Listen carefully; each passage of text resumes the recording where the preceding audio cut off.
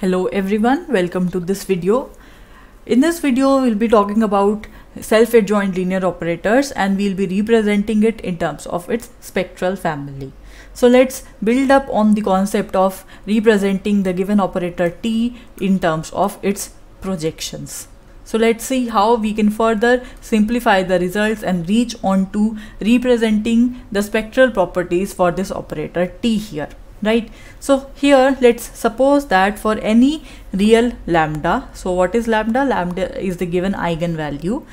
Instead of using this projections p1, p2 up to pn, what we can do now here is we can use the sum of these projections. So that means we can define another operator which we are calling by e lambda, that is nothing but the sum of all the projections which are occurring before this lambda. So that means whenever we have the eigenvalue lambda j less than the given lambda, given defined lambda, then we add up all those projections. So what do you mean by that? You mean that if you define e lambda 1 corresponds to the first and the smallest eigenvalue for the given operator T or the spectral value, right? So then you could write this e lambda 1 as p1, e lambda 2 as p1 plus p2, e lambda 3 as p1 plus p2 plus p3, and you keep on doing like this. You have e lambda n as p1 plus p2 up to pn. So now this is what? This is a one parameter family of projections. So what is the parameter here? The parameter here is the given lambda. So this represents the parameter, and what is this? This is nothing but the spectral value for the given operator T, right? So from this equation 7 here, where we have defined e lambda as the sum of projections, right? We see that for any lambda, the operator e lambda is nothing but the projection of H, the given Hilbert space, onto a subspace which we are defining by v lambda, which spans all those xj for which lambda j is less than equal to lambda. So that means if you define some lambda here corresponding to this lambda, because you know you have defined your lambda 1 less than equal to lambda 2 less than equal to lambda 3 and so on up to lambda n, right? This is how you have defined your eigenvalues. Now suppose I am talking about this lambda 3. Your lambda is nothing but your lambda 3. So whichever eigenvalue that is smaller than that, so in this case you have lambda 1 and lambda 2 smaller than lambda 3. So for that you would have a subspace v lambda which would contain the eigenvectors which corresponding to lambda 1 and lambda 2. And what are those? You have x1 and x2. So this v lambda would be the space which is spanned by these two eigenvectors here, right? So obviously if lambda is less than equal to mu, suppose you have lambda as equal to lambda 3 and you have mu as equal to lambda 5. So your v lambda would be x1 and x2, and your v mu, what would be that? It would contain x1, x2, x3 and x4. Why? Because these are the eigenvectors corresponding to eigenvalues lambda 1, lambda 2, lambda 3 and lambda 4. Why? Because all these lambda 1, lambda 2, lambda 3, lambda 4, they are smaller than lambda 5, which is our mu, right? So you see clearly that v lambda is contained in the space v mu, right? So this is one thing. And moreover, when we take the sum of the projections, so you already know that summation pj, that is equal to the identity projection. This is known from the previous video. We have seen this thing over here, right?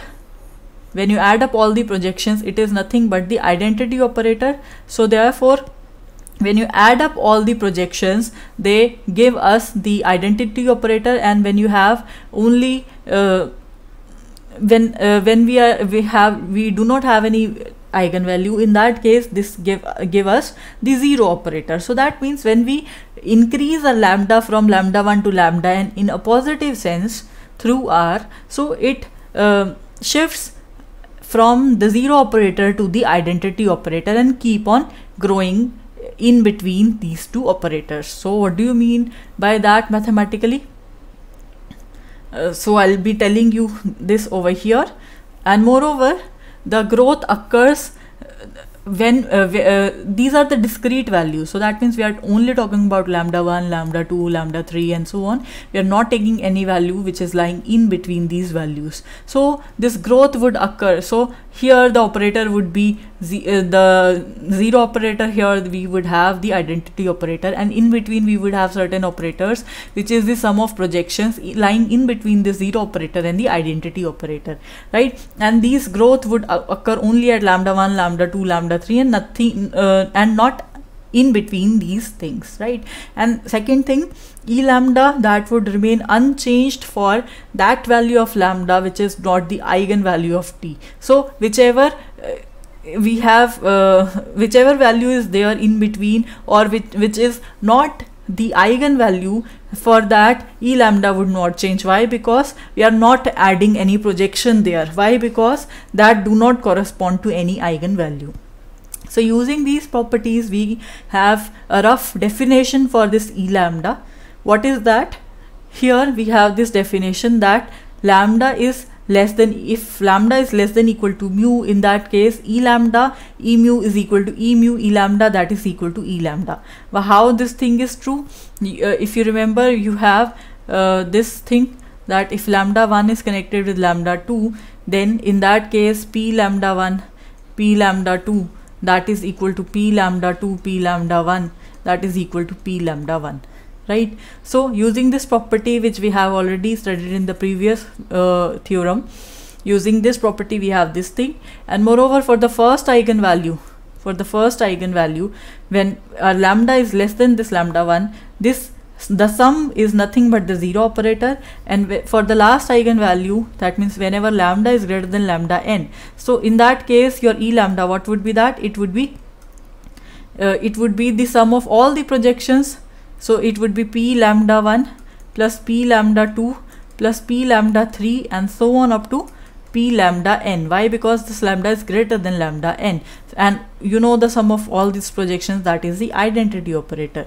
So that means whenever we move from the lower eigenvalue to the higher eigenvalue, we are moving from the zero operator to the identity operator. And moreover, when we are taking this limit as tending to lambda in a positive sense from the right hand side, then this thing limit mu going from lambda plus 0 to E mu, this thing would be E lambda only. Why? Because you are approaching this lambda from the positive sense, so because we are not taking any value in between, so it would just be E lambda here, right? So based on these properties, we may define a new definition which is nothing but the spectral family of the given operator, or we could say we could decompose unity. By unity we mean the identity operator, right? We are able to write this identity operator as the sum of different projections, right? Where these projections, they vary from 1 to n. So we may say that we are either decomposing unity or we are defining the spectral family corresponding to some given operator. So a real spectral family or decomposition of unity is, that is a one parameter family, right? This is a one parameter family of projections which is defined on a Hilbert space H of any dimension which depends on real parameter lambda.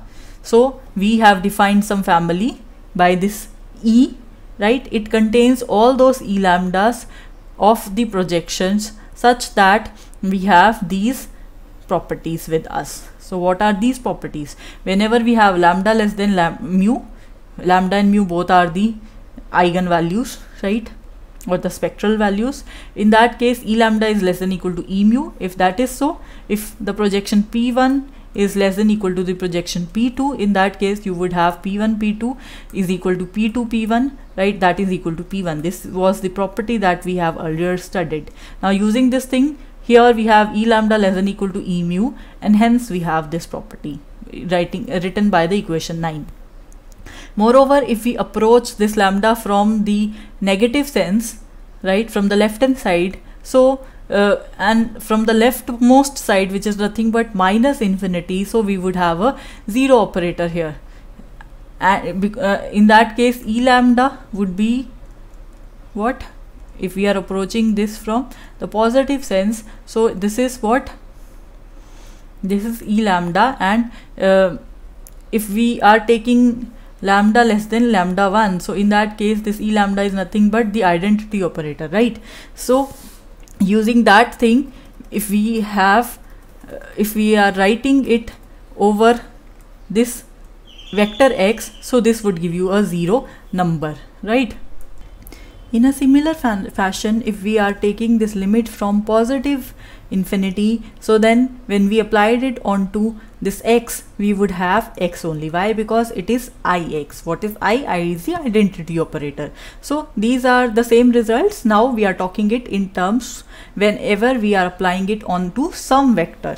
So right, so this is the 0 number. Why? Because we are applying the operator 0 onto the vector x, which is nothing but 0, right? And the equation 11, it tells us that whenever we are taking E lambda plus 0 x, so it would be E mu lambda plus 0 E mu x, and what is that? It is nothing but E lambda. Why? Because there are no values which are lying in between lambda 1 and lambda 2. We are not taking those. Why? Because we are only taking the discrete eigenvalues here. So here this is a real spectral family. So we can regard this spectral family by submapping. How we can do that? We are taking some real number. What is that real number? That real number is the given or the obtained eigenvalue or the spectral value of the given operator t, right? This we have, this is some real number. Now this real number is being mapped onto some operator. What is that operator? This is the sum of projections, right? And what is projection? That is a bounded linear operator. If you see what is a projection, that is a bounded linear operator. If that is so, this comes from the family which contains all the bounded linear operator defined on the Hilbert space H to the Hilbert space H, right? So we are defining the spectral family as some mapping which is taken from the real space to the space of all the bounded linear operators defined on the given Hilbert space. So that means if we use the equations again that we have defined here in equation 7, these equations, now we wanted to define what is P1, what is P2, what is P3, and up to what is Pn. So what is that in terms of E lambdas? So it is P1 is E lambda 1, P2 is E lambda 2 minus E lambda 1, and similarly your Pj is E lambda j minus E lambda j minus 1, where you can vary j, right? Just rewriting all these equations in terms of E. So here you see this E lambda, it remains same whenever we are in between these two eigenvalues. Why? Because there is no eigenvalues in between these eigenvalues and we are taking the discrete eigenvalues. So that means your Pj could be written as E lambda j minus E lambda j minus 0. What is that? This is approaching E lambda j from the negative side, from the left hand side. So you can now write Pj. Remember, you have written your x as the sum of Pjx. Now we are writing Pj as nothing but E lambda j minus E lambda j minus 0. So you could write this Pj as E lambda j minus E lambda j minus 0, right? So what is that? Again you can apply t here. So you could apply t here, so you could apply t here. So what would be that? It would be t lambda, t of x. So that would be lambda j E lambda j minus E lambda j minus 0 of x, right? How that is so? We could use the previous equations.